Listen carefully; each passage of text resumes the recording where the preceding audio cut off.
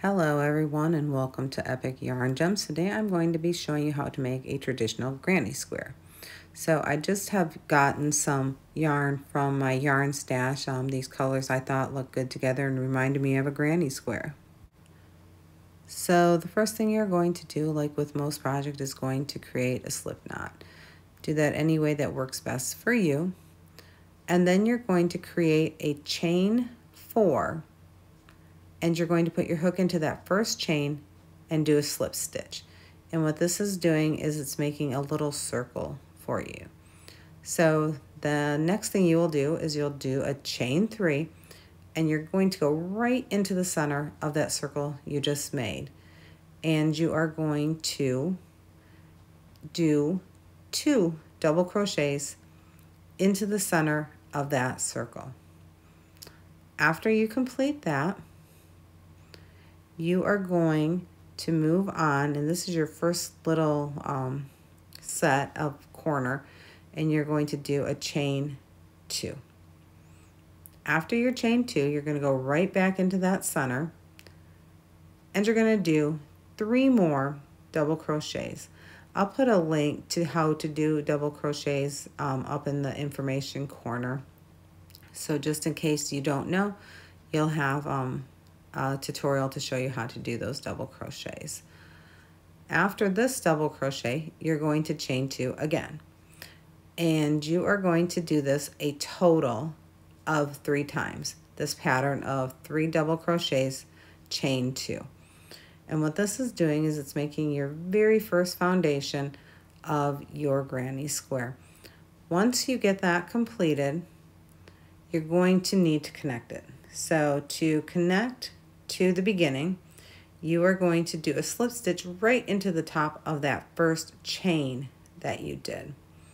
And you can see it's starting to look like an actual little square. So this is the start of our granny square. You're going to want to pull tight that center, and you are going to cut off your yarn here. So, and tie that off, or however works for you. I just pull it through like that. So the next thing we're going to do is I'm going to show you how to change color. So you slip knot your new color and you pull it into one of the corners of your granny square. After you do that, make sure the knot is in the back if possible. There's other ways to do this. This is just one way to change color. The next thing you're going to do is you're going to do a chain 3. Again, this counts as your first double crochet. You're going to go into that same opening where you changed your color, and you are going to do 2 more double crochets. So you just made a cluster of 3 double crochets. And you are going to chain 1. Actually, you might chain 2. And then you're going to do 3 more double crochets. I don't think it really matters chain 1 or chain 2, but it does need to make a chain between these 2 double crochet clusters. And then the next thing you're going to do is you're going to chain 2, and you're going to go into the next opening on that corner. So right there's the corner. You're going to do 3 double crochets, chain 2, and 3 more double crochets into that same opening. So that is kind of the pattern for when you're on corners. After you do that, you're going to do that a total of 3 times. And once you have completed that, we're going to need to attach to the start again of this row. So taking a look at this, what you're going to do is you're just making 4 more corners, just a little bit bigger than before. And you're going to go into that top chain of that first chain from the chain 3 and do a slip stitch join, cutting off your color again. So I'm changing color again to yellow this time. You're going to go into a corner, doesn't really matter which corner, do a chain 3. You're going to do 2 double crochets, and then you're going to do a chain 2. You're going to go and do 3 more double crochets right into that corner. So after we finish this corner, you've expanded a little bit. You're just not on 4 corners anymore. And this is going to be kind of the pattern that you're going to see all the way through, making a granny square however big you want. So now you have kind of on the straightaway an opening. So in here, you're just going to do 1 set of 3 double crochets.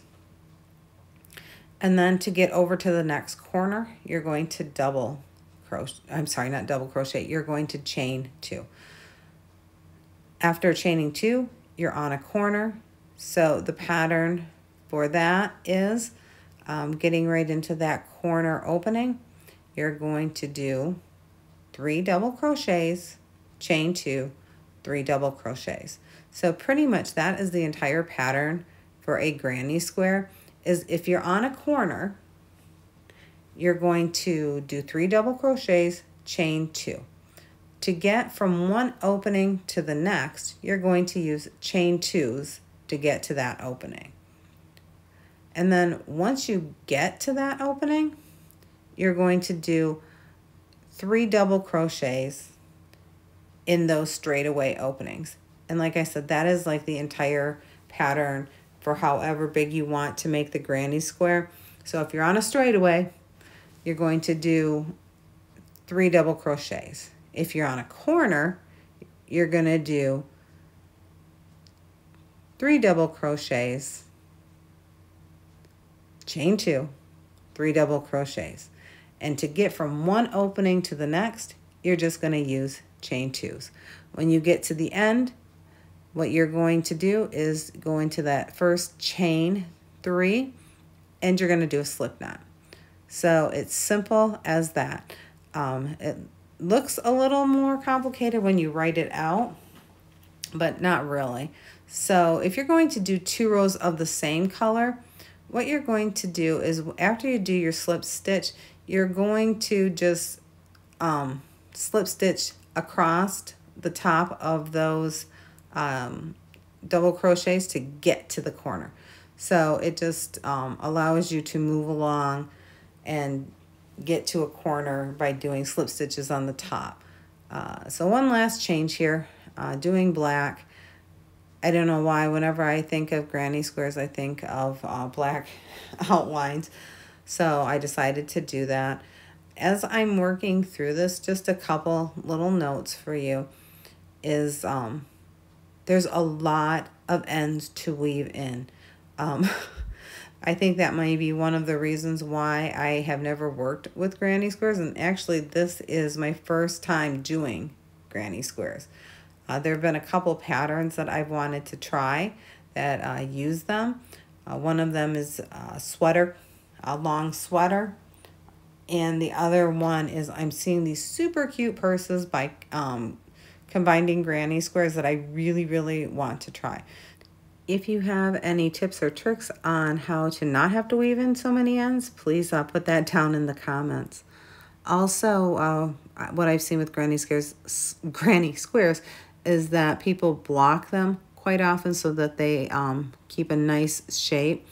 So you can do that as well. I don't have the blocking pegs to do that, but here's my final granny square. I hope you've enjoyed this video.